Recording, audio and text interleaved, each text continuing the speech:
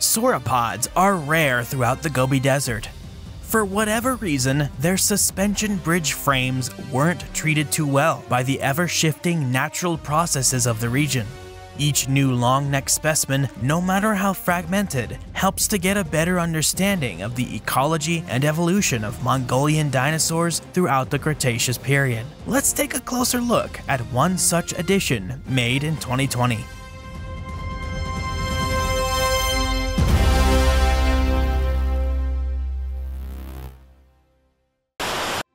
Hey, while I have your attention, I have two other channels you should check out when you get a chance. Edge of Reality is where I talk about cryptids and the paranormal, anything that is creepy, crawly, and outside of the realm of science. Edge's World of Monsters is where I tackle basically anything fictitious, whether that be kaiju or dragons. The Alagtig Formation is a geologic formation that does not often find itself an object of discussion. It has yet to see many eyes, and much is still unknown about it and the animals that lived at that time and place. More specifically, the Alagtig Formation is a lens of rock found in Mongolia that dates to the end of the Cretaceous period, technically the middle and beginning of the end of the late Cretaceous epoch, if we're being precise, of course. Or, well, 85 to 72 million years ago if we want to be real precise about it. It's about 16 meters or 52 feet thick at some localities where it outcrops to reveal mostly dinosaur fossils at this time. This geologic formation was first studied by some Soviet and Mongolian nerds during the aptly named Joint Soviet-Mongolian Geological Expedition from 1967 to 1990. These goobers first started collecting specimens from this formation at a site called Abdrant Nuru, which is technically within the Ulan-Nur depression of the Gobi Desert. Paleontologist A.V. Sochava was the first of the expedition to start prospecting in this area in 1970, resulting in the collection of some turtle shell bits, some dino eggs, and dino bones. Their colleague, V.P. Derdolkovov, ended up doing the same, but they found a series of tail vertebrae from a large dinosaur. This specimen would be field prepared and taken back to the Borisyak Paleontological Institute of the Russian Academy of Sciences in Moscow. The sorry saps that collected it probably assumed it would be cleaned, prepared, and studied by someone eventually, but that eventually would take quite some time.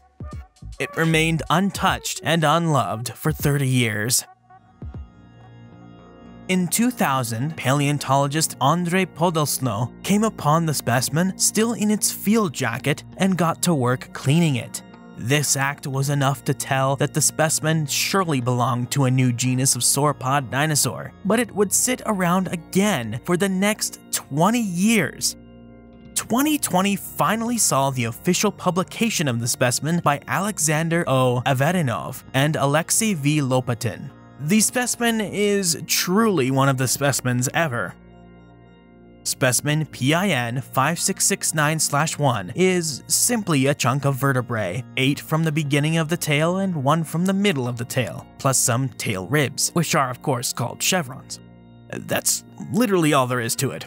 And yet, Avadinov and Lopatin were still able to find what they thought were enough anatomical traits preserved in those bones to tell this animal was unique from every single sauropod dinosaur ever found.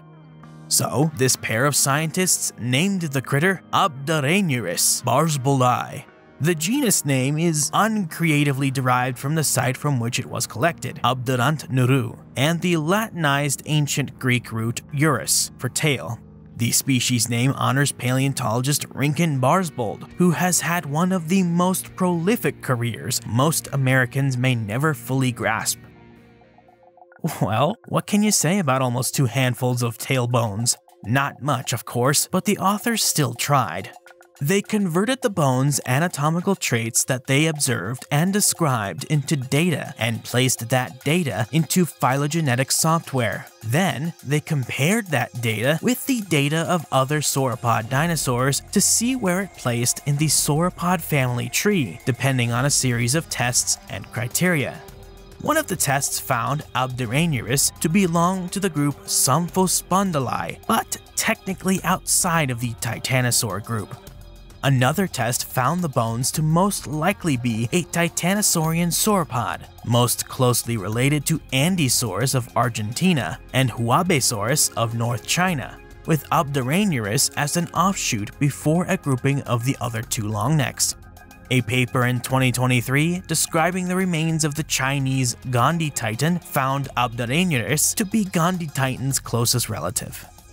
With all that scientific mumbo-jumbo out of the way, what does it all mean for the animal that was Abderaineurus? Again, not much. Since it's just a chunk of tail, the exact look of the critter understandably has to be entirely hypothetical. According to the original analysis, one may have to fill in most of the missing elements from Andysaurus and Huabesaurus. Thankfully, enough of both of them are known to outline a generalized titanosaurian sauropod with a disproportionately long neck and short to medium height legs, well, at least for a sauropod. Both Andysaurus and Huabesaurus were these slightly slanted upwards or sloped sauropods, so perhaps Abderaineurus was organized in a similar way. The additional description of Gondi Titan doesn't change this much since it's known mostly from vertebrae plus some minor parts of the pelvis and ribs. Oh well, at least Andrey Atuchin did some killer art for the publication. Let me bring in Mr. Man from Animal Planet's The Most Extreme real quick to stall for time. Based on the length, width, and depth of the tail vertebra, some math formulae, and the proportions of the same tail vertebrae and its closest relatives, some researchers and paleo artists have very roughly estimated Abderaineurus to have been somewhere around 13 meters, 42 feet in length when it was alive. Whether it was truly this big, we'll have to wait until more of the body is found, so that its true proportions can be bagged and tagged. Thanks, Mr. Man. There's gotta be more known about the area in which it lived, right?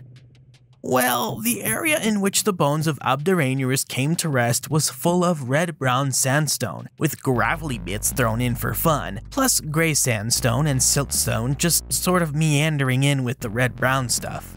The bones come from the bottom of the Abderaineurus site, and the variously sandy bits of rock I just identified all point to one thing: water. The area was a subhumid system of shallow, moderate-strength rivers that braided in and around forests, deserts, and lakes. A floodplain where animals came to drink or scavenged the things brought downriver by stronger currents. Among the Abderaineurus carcass were soft-shelled turtles, but almost definitely a bunch of fish species and amphibians. On land waddled the heavily caruncled Pinacosaurus grangeri with its formidable tail hammer. Hooting in the background and sticking to groups for safety were the hadrosauroids Plesiohadros. Perhaps snipping at these herbivores if they got too close were the lithe Protoceratops andrewsi. Obviously, much more waits to be found or described from this unique unit of time, space, and rock. For more interesting stories about nature, the history of life, or what goes bump in the night, subscribe, like this video, drop a comment in the comment section below, and hit the bell icon to stay in the know with everything Edge. Thanks for watching.